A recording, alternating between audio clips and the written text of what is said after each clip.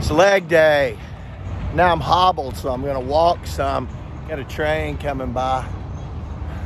You know, I was thinking about these things my dad used to say that are timeless. He used to say all the time, never do the easy wrong over the hard right. And I was thinking about how that applied to not only business and people's personal life, my personal life, but also, you know, in the Army, you used to patrol all night long, 70-pound rucksack on your back. You get to the objective where the enemy's at first light, you hit them, and then you move 3 or 4 kilometers away, find good secure locations and set up a patrol base where you're gonna spend the day. And there's priorities of work in the patrol base.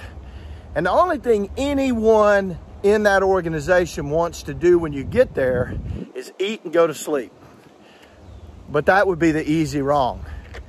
You got to establish security first. That's first priority of work. And that's an intel process. I mean, you got to establish interlocking fields of fire, overlapping fields of fire. You got to identify the dead space and figure out what weapon systems you're going to cover that dead space with, Claymore mines or M203, things like that. And you got to establish communications with your higher headquarters.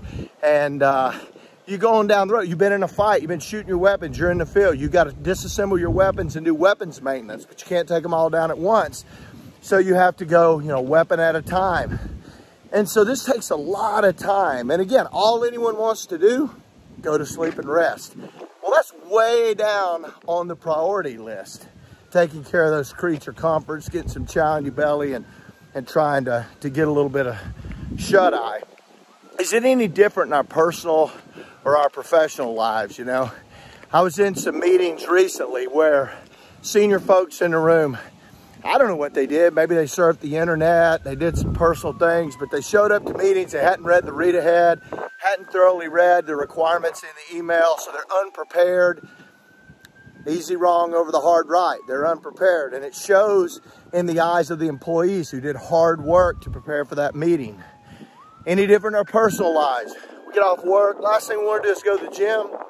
We just want to eat a fast food meal, get a bunch of good calories in us, watch our favorite TV show, maybe play a video game, whatever it is. Easy wrong over the hard right. These are small disciplines that make a difference in our life, be it our personal life, our health and fitness, or our professional life and how we represent ourselves. And when we can't do these things, how do we expect those we desire to lead to do them? Right, we got to lead by example. As I always say, if you can't lead yourself, then you won't lead others. So learn to lead yourself before you can lead others.